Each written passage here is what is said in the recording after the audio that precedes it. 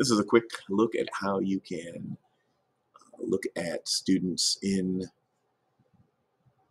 your Lightspeed, and if you want to only worry about one student or keep them on a more strict restrictions, what you want to do is you want to create a group for them. So you generally get this default group when you start, and so what you need to do is go down here and click on create group.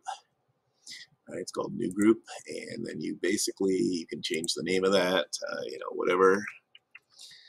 And then what you'll do is you need to be in the list. You can't do it if you're on the screen view of this, but if you go to the list view, you'll see these dots on the side, and then you can just take whichever student you would like to put into that group, and you can drag them over there.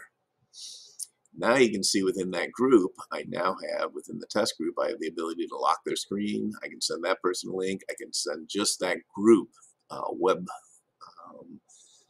rules for that group. So I can, have certain sites they're allowed to visit, or I can, block sites except, or they can go to anywhere except for the ones I put in here that we can block. So you can make it set so they can only go to Gmail and Google Docs, that kind of thing. So that's basically how you do this, and get them set up, and you will be able to monitor just that one person.